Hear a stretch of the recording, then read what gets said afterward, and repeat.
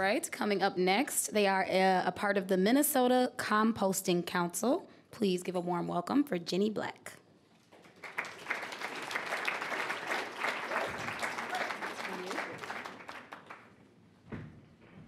Well, thank you. Let's see, I probably should use, is this still, it is still on. First of all, thank you so much for that beautiful start to the event. That really was wonderful, and I truly appreciate it, and I think we should give them a round of applause again. It was great.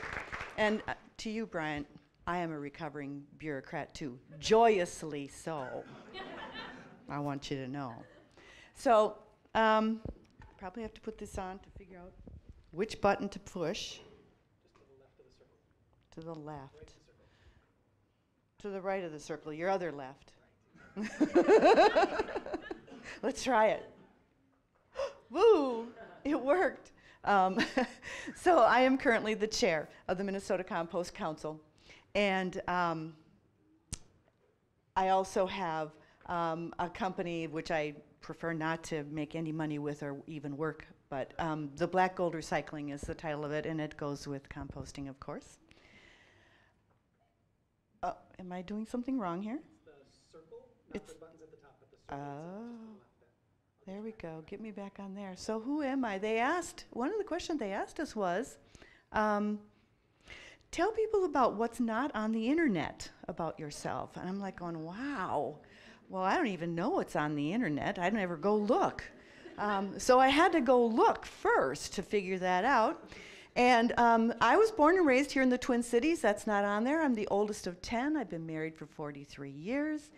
I've served on the Bassett Creek Watershed Management Commission for the last 12 or 15 years. I don't really have a clue which one, but somewhere in there. It's been a while. I've worked on recycling issues since 1975. I happen to be able to live pre-internet.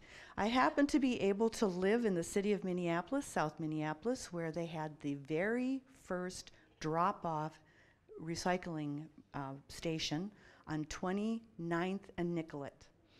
And used it until the city wanted to close it.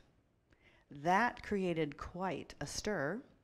And I teamed up with the local Audubon chapter, the Sierra Club, the League of Women Voters, and we just had a whole bunch of people, a couple of council members, and we had a news event at the feet of the Father of Waters, and we gathered up bags and bags of aluminum cans, stacked them up around there, and had an event, and it was covered, and I still have the news clipping somewhere, but it was really a lot of fun, and it kept the recycling drop sites open. And so, I'm very proud of that. It was a lot of work for us all. We built a 100% recyclable milk carton boat and raced it in the Aquatennial. We came in second. It was really heavy. I have a picture of that too. It was all plastic milk carton bottles. We had a special run. They were sealed. It was in the shape of a milk carton. It was really, really a good time. And I also then, which gets me to my topic today, I was the first program coordinator for the first commercial organics collection program here in the metro area. We can move on, because you know that one.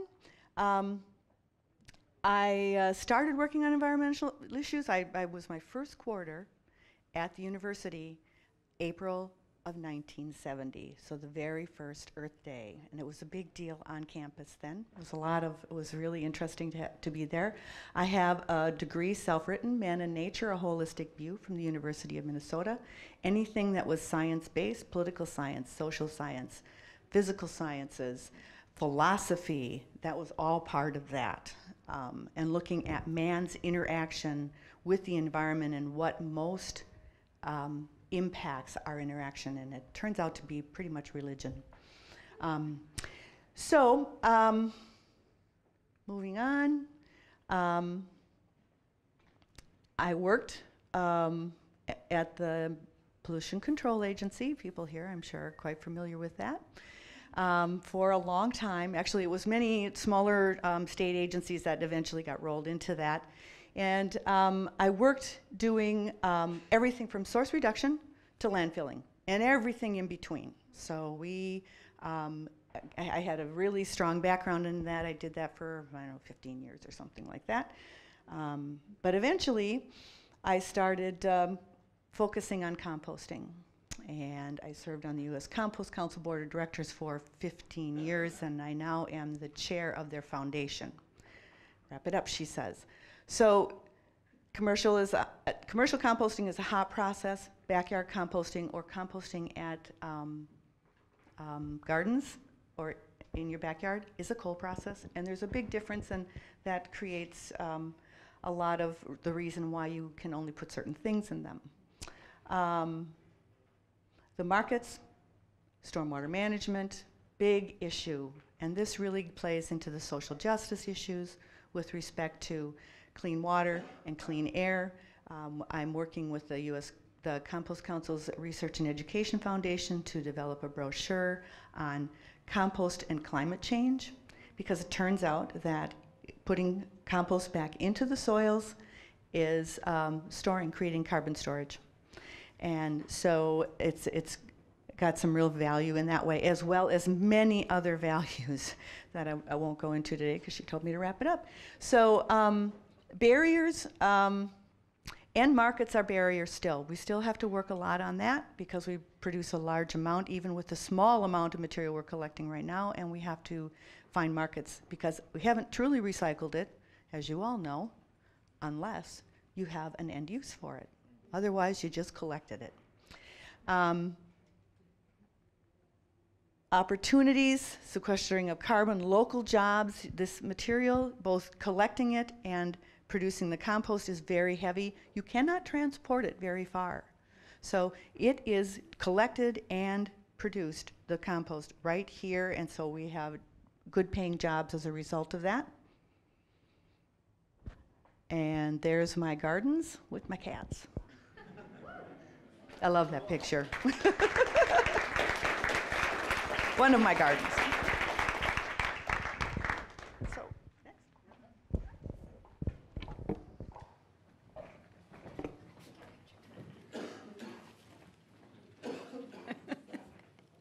One more time, give it up for Ginny Black.